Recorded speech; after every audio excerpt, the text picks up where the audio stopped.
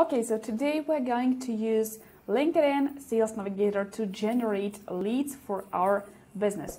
So I have used a very simple filter. So by the way, if you don't know how to use LinkedIn Sales Navigator to find leads for your business, make sure to check out the video I have done previously. Check it out on my channel where I show exactly step-by-step, very detailed video on how to use Sales Navigator.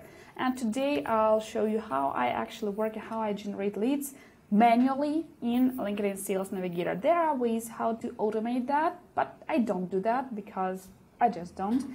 And yeah, let me show you how I do that. The first thing, I customized my filters. I used the keywords data engineering because I want to find job for data for my data engineers. And I specify geography. This is where our current customers are based in, and that is why we can get some good feedback from our customers there. That would mean a sort of predictability for our potential customers. And I want to connect new connections, so not the people I am already connected to. And I have identified industries I want to work with, and the company headcount that I think we are eligible to work with. Like, I'm not applying to 10,000 employees plus companies, and seniority level, like top level, and the function of those top managers should be tech roles like engineering, information technologies, product managers, so all the tech positions, because it's easier to talk to a tech person. They think about what they want to achieve, they think about the result, and that is what matters for us as well. Okay, so I have my document, my file with typical responses and connect messages that I use for LinkedIn, and I customize them every single time. Today I'm going to use this customized message. I have several of them, and I rework them every time. I see how they perform. So I'm clicking on those three buttons and I'm clicking on connect. I don't save her as lead because I don't want my thread to become messy. Like, many people say that dear is like old-fashioned. Yes, it is. In like business communication, even nowadays, you should just use hi. But I want to stand out from the crowd. That is why I'm using dear.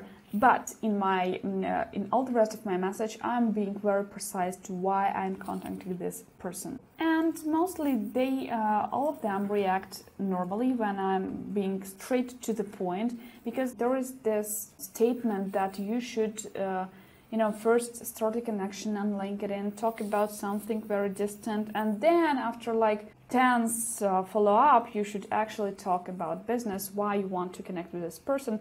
I don't think that this is a good approach.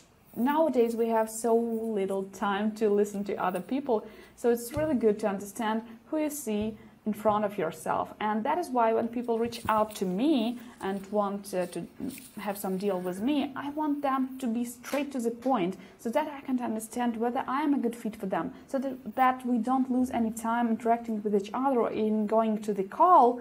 If we have nothing to say to each other, we are not interested in each other. This means that I have already sent a connect message to that person, and I'm proceeding with the rest of the list.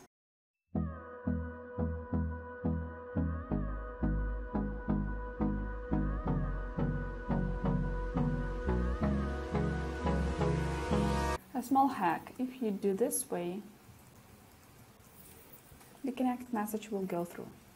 Like I mentioned, that I don't change much in my connect message because all of these people fall into the same category. They're somehow connected to data engineering direction, and they are all in tech management roles.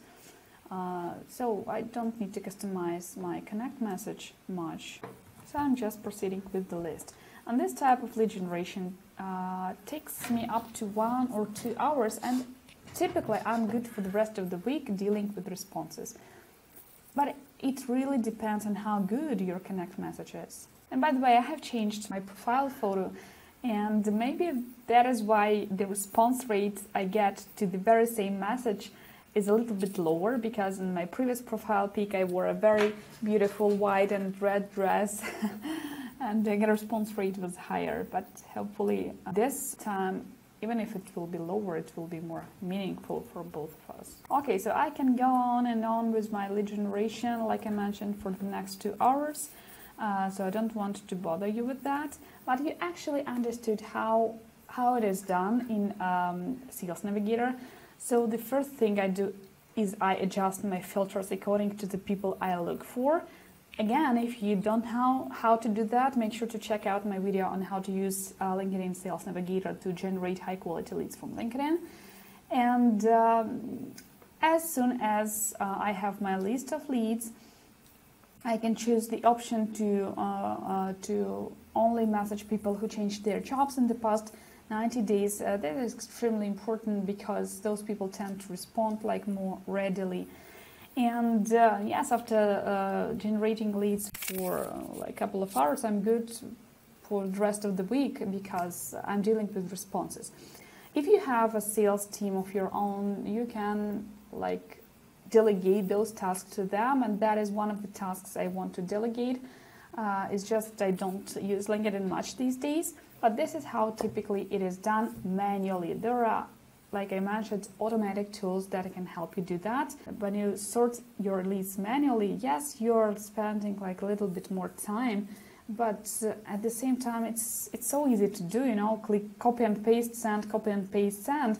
You just have to flip through their titles, and that is all you have to do to understand whether this person is a good fit for you. And when you do this automatically, the automatic tools don't do that. They will send the messages to everyone they see falling into the category. And that is a wrong approach, I think. But that is just my method. So let me know how you do that and whether this is something that you would be interested more. So let me know in the comments how you find lead generation via LinkedIn.